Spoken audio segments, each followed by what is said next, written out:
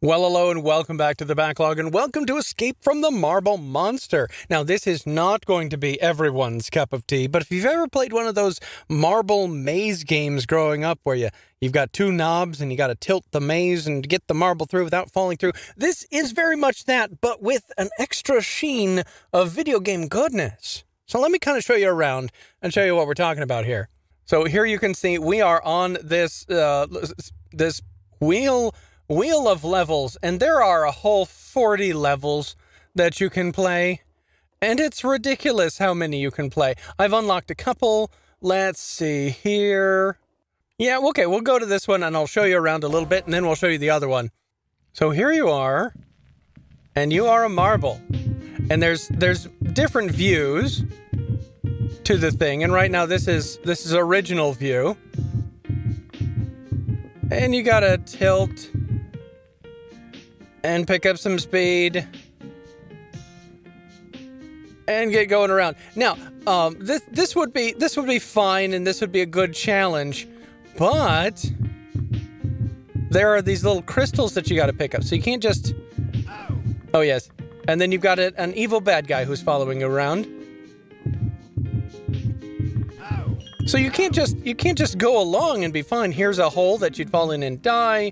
This is a bumper. Oh, actually, almost got me some extra time there. You can see we got time up in the far left corner there. And then we've got some special abilities that we can use a limited number of times for each level.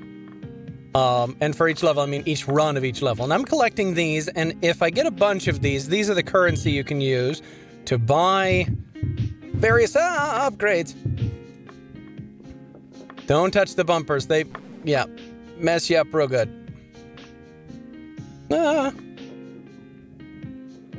And you can see it's gonna be challenging. It's gonna have that same challenge as the normal marble game, but then this guy chases you around, and you can use your special abilities to get rid of him, or you can just zip on out of there and hope he doesn't chase you. Now, when you get enough of the come here. Yeah, there you go. When you get enough of them, suddenly this big one will appear and allow you to escape the level. Thus the name of the game, Escape the Marble Monster. Monster Death. Monster Death. There we go. Oh, no, almost got it. Almost got it. Come on, you can do it. There we go. Ha-ha. Yay! Stars collected, monster kills, hourglass collected. And we get our giant score. And then the tree of prizes gives you your awards. It's a little bit ridiculous, but I'm here for it. And then you can go to the next level. And as you can see, each of the levels is dramatically different, just because of what's going on. So this one has your standard death balls, death pits, death monster, and I've only got to get 4 to finish this one and unlock the level. So yeah, if you get to a level and you're like, you know what, I don't particularly care for this level, you can actually just go and grab a couple of crystals out of the level and move right along, and then use the crystals to upgrade and perhaps get a special ability,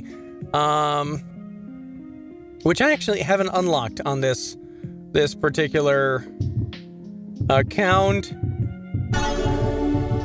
There it is. No, he's gonna get me. And it's best that we don't actually see this in high detail, so that's good. And then we get respawned, and we still have all of our stars and everything. So all we have to do is just now come over here.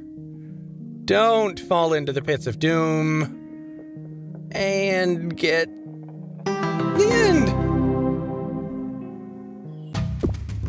Yes, we didn't get killed by the... We didn't kill the monster, but we do get some more points. And we didn't even get any stars, because we didn't get a lot of the crystals, hardly at all. The tree of prizes grants you nothing. Absolutely nothing. We didn't do it. Oh, this is a good one. I like this one. I like this level because it's got lots of twists and turns, and so you got to actually control the marble. And you can't just ride along the edge because the edge is real bumpy. Ah, nope, nope. And this is really just using the mouse here to quite good effect, actually.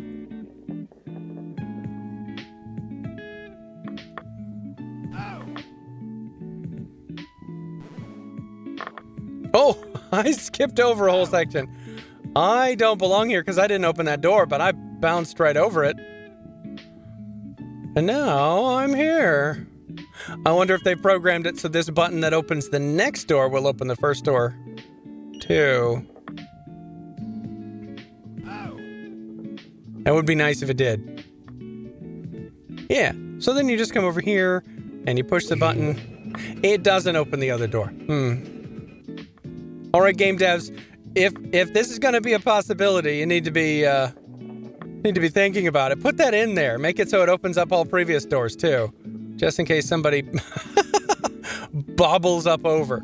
So yeah, that is totally a possibility. Something you can totally do in the game. Yeah, it's relaxing. And I have actually, in a single run, gotten all the crystals in a level. I did that with the first level. And then I think I did that with this level too, but on my other computer, and it's not transferring over. There we go. We've opened it. But I want more than just success. I want perfection. No, I just want to survive, please. There we go. Yeah, so that first section actually held quite a lot of these crystals that we weren't able to get. Because we just jumped over. Sad times. So there you have it. That is Escape from the Marble Monster. It's not everybody's cup of tea. But if you ever played one of those and you're like, hey, I want to try one of those, but I want 40 different versions of that game, well, then this is the game for you. Escape from Marble Monster. And, as always, I'll play with you again next time, here on the BackLog.